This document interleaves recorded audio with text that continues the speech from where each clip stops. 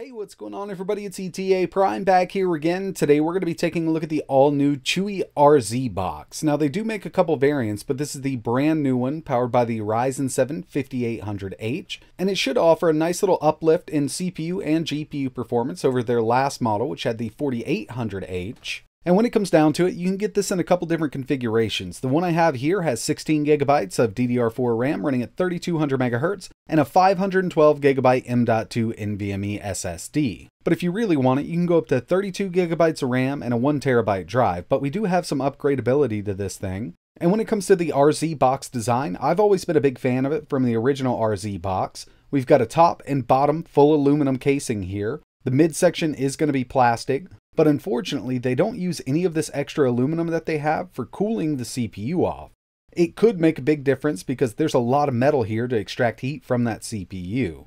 Inside of the box, you're going to get a user manual, a 90-watt power supply, and the RZBOX itself. There's not much else going on in here. There's no mounting system for the RZBOX, but this can be laid vertically or horizontally.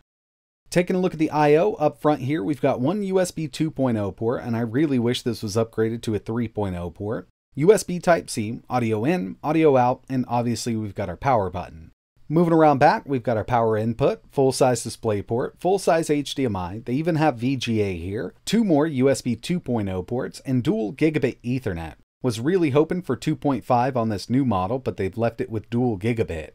Upgrading the storage and RAM is really easy. We've got SODIMM RAM here, dual slots, this is running in dual channel, we've got 16 gigabytes. We've also got two M.2 slots, and with the 512 gigabyte model that I have here, we've got one free, so we can always upgrade that storage pretty easily just by pulling this cover off. And like I mentioned, the top and the bottom are aluminum, but unfortunately they don't utilize any of this extra metal to cool this CPU off. And with the original RZBOX, it did get a bit hot with that 4800H. I was under the impression that the cooler would have been upgraded in this model, and if we pull this black plastic shroud off, you can see that they had plenty of room to add a longer fin array in this, and that would have definitely made a difference. Or just like I thought with the original 4800H model, they could have used this cover here to help cool the whole system off. There's plenty of aluminum here to extract heat from that APU. But when it comes to the specs of the new RZBOX, for the CPU we've got the Ryzen 7 5800H. This is based on Zen 3, it's a 45 watt part, and it is running at 45 watts in this unit. We've got 8 cores, 16 threads, base clock of 3.2 GHz with a boost up to 4.4, built-in Radeon Vega 8 graphics at 2000 MHz. We've got 16 gigabytes of DDR4 in here running at 3200 MHz in dual channel, but this will support up to 64. I've got a 512 gigabyte M.2 NVMe SSD. It does have Wi-Fi 6, Bluetooth 5.2, and right out of the box, this is running Windows 11. So I've had the unit up and running for a little while. Everything's really snappy, and I expected it would be with that 5800H. We do have plenty of power, and the first thing I wanted to check out was just the wattage on this APU. It really does make a big difference. Now this is a 45 watt part, and in the RZBOX, it is set at 45 watts. Now one thing I'm seeing here are some higher temps when I do a quick stress test. It really seems like the fan isn't ramping up fast enough, so what I'm going to do is go into the BIOS and see if there's any way to adjust this. But the way it's sitting out of the box and what I've tested so far, I haven't hit thermal throttle. Now I'm sure it will with this fan curve the way it's set up, but I want to go ahead and test a game. I've already got a bunch of stuff installed, so let's go with Forza Horizon 5 and see how it performs. And here it is. So we're at 1080p low, and I've always had really good luck with APUs and Forza Horizon 5. We're actually getting an average of around 66 FPS. I haven't seen it dip below 60. I would definitely want to lock VSync on with this, but it does a good job at 1080p low. And if you did want to go up to ultra settings, it will run it at 30, but I would recommend setting it up like it is here because the game still looks great and plays just fine on this APU. Our temps have hit a maximum of 82 degrees Celsius so far with this one.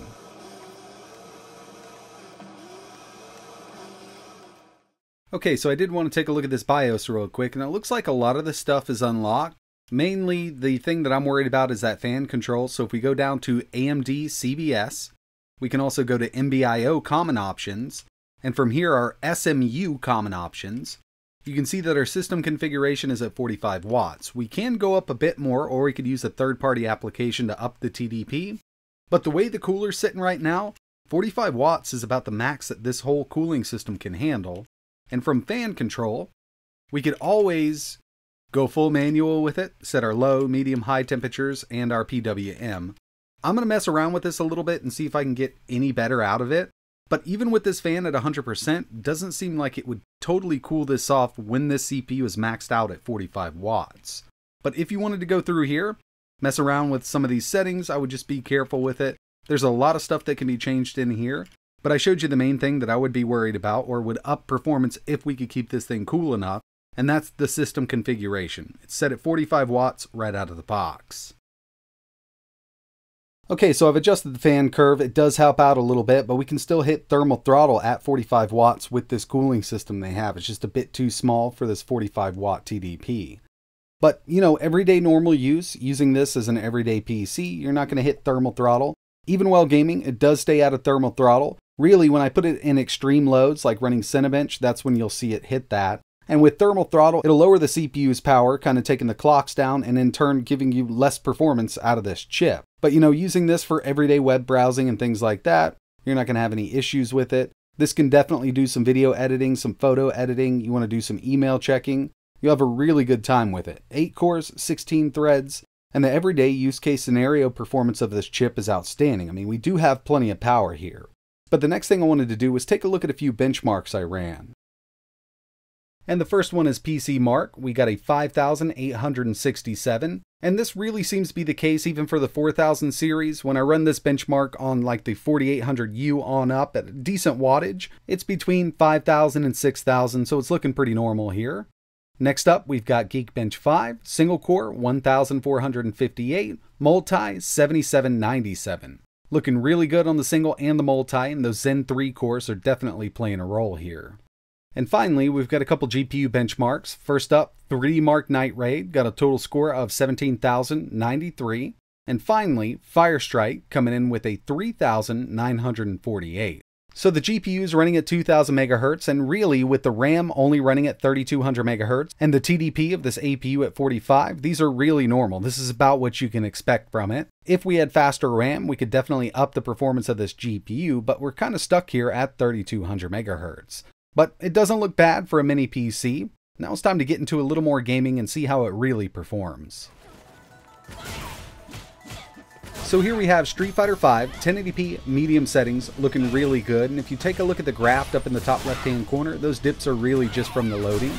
In gameplay, I've seen it go down to 59, but that's about it. That's something I would never notice if I didn't have a frame counter on. Overall, it definitely handles this game really well.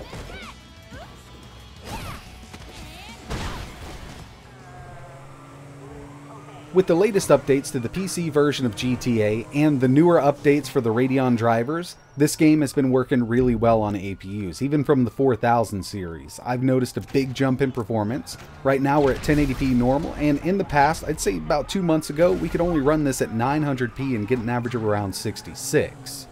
But right now, at 1080p normal settings, we can average 73 FPS with GTA 5 on the 5800H.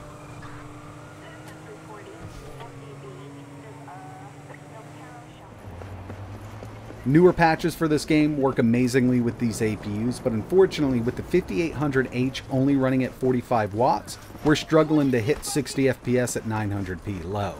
720, it's good to go, and if I was able to take this up to around 60 watts, I'm pretty sure we could run it over 60 at 900p.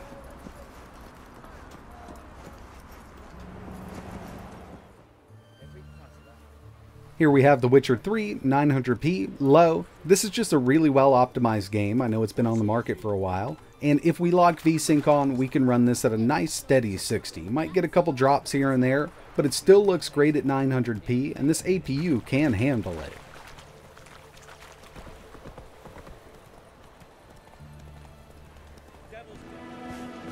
Elden Ring is just one of those games that really makes these APUs work for it.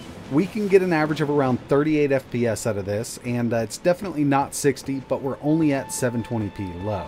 That's really how it goes with these APUs in this game here.